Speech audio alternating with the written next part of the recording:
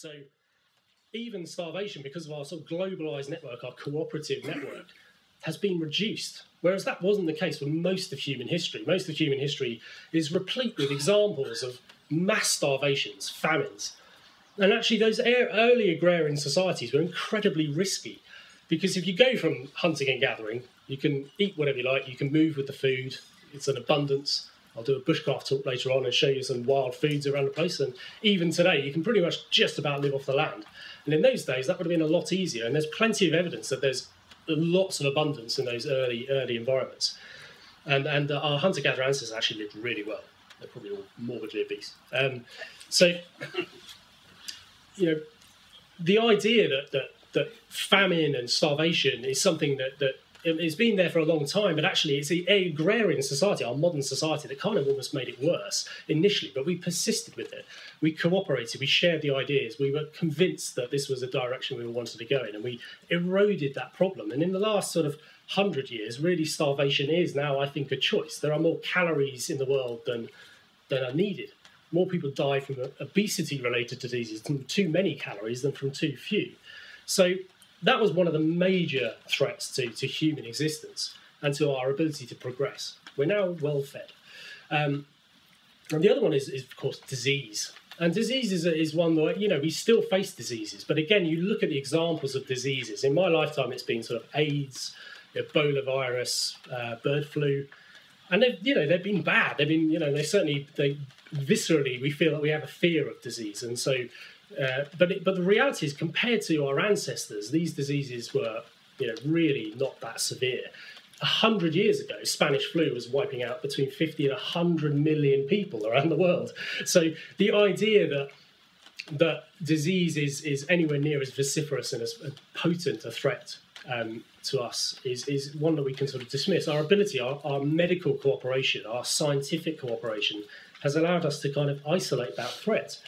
So these are the things that cooperation can do. They can genuinely mitigate threats to our lives, threats to humanity. And the other one is warfare, and warfare as well has also changed. The need to go to war with people has changed dramatically. And now it doesn't make much economic sense. It doesn't make any sense, really, to go to war with a country when you could just trade with them. So even that has become, through our powers of cooperation, through global trade, has been eroded. So this is this idea of cooperation and this idea of what it means to us is hugely important. But for it to carry on in the future, although we will continue to attack those three problems, there needs to be a greater threat. And as luck would have it, we've created our own threat. We've created the byproduct of all of our success. Everything we've done, all of those agricultural, medical, energy revolutions have created a byproduct, which is destroying the planet and carbonising the atmosphere and acidifying the ocean. The pollution of our behaviour is now the biggest threat to humanity. It's overtaking us. It is the fourth horseman of the apocalypse. And that is the one that we can now bend our mind towards. So really, the purpose of my talk is to try and pull those threads together. So the idea of cooperation and technology and starting up a business and sustainability coming together, focusing on that major threat to humanity and trying to erode it through our abilities, through our technology, is really what we should be trying to do. It's kind of the purpose of coming to this event as well, to strip back that technology, think about it as humans, converse with each other as human beings, and think about those big problems, because ultimately the technologies of the future will be ones that will address that problem. They're the ones that really, really matter. So I'm going to wrap up with a bit of a prediction about those technologies. What technologies matter from this point on? What's the future going to look like? There's a lot of different schools of thought on this. This is purely mine. So for me, the first thing is that cooperation, one of the main aspects of cooperation, in any way it worked, was that numeracy and literacy started to play a huge part in cooperation.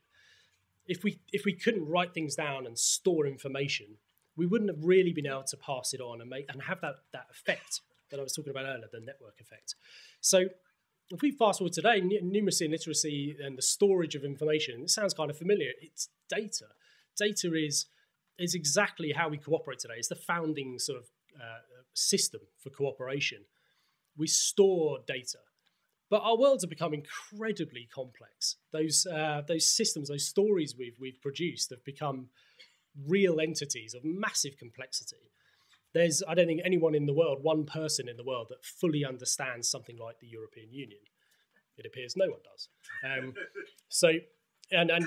there's no one that fully understands corporate law. You know, these are too complex. So without being able to reposit that information and make it accessible to other people, and without sharing, access to it, we'd never be able to have these complex systems. So data is going to be one of those threads that's just going to continue to be the baseline of everything we do into the future. Better and better data. But like I said, the complexity now is so extreme that humans, it's almost already surpassed the point where humans can understand that data. We produce this stuff, and analysing it is, apart from the superficial level of analysing it for marketing purposes and that sort of thing, behavioural analytics, it's moving towards computer analysis. It's moving towards algorithms. That's been going on for a couple of decades now. But it's definitely, there's that point when computer technology sort of surpasses us. It kind of that's been and gone. The ability for us to analyze our own data is already surpassed by tech. So the other thing that's going to go hand in hand with data for the future is, of course, computational power. The power to process that data, store it, to gather it in the first place. We know these as things like algorithms and artificial intelligence. But artificial intelligence, actually, to me, is a layer in that. You have data and computational power pulling all that data together. And artificial intelligence, I mean, again, there are two schools of thought on this. One is Terminator, and the other is mine, which is that it's an interface. It's just a human interface. It's a way for us to interface with the data we're producing, with this incredibly complex stuff that we're producing, in a way that makes sense to humans. And that's why it's artificial intelligence, because it mimics our understanding and it responds to it. And so AI, to me, is a major thread for the future, but as a dashboard, as a database, a way of accessing data. Those three things in the future are going to be the main technologies, and all other technologies really have to rely on those. They have to plug into them some way. So if you're not thinking about data, computational power, and AI with any advanced technology, if you're starting up a business, definitely need to be. But the other thing we need to be thinking about is that the technologies that will be most relevant in future, the ones that will matter to us as a species, are the ones that are going to do something about sustainability. They're going to reverse the course that we're on, because we are on a completely unsustainable course. So this brings me back to my original point about these sort of pivot points in history, this seminal moment in the human story. And I think that the moment we're at now is one of those, because without a significant right angle change of direction, we're in trouble. And so technology and our innovation and our cooperation, to me, are the tools by which we're going to achieve that. And that's it for me. Thank you.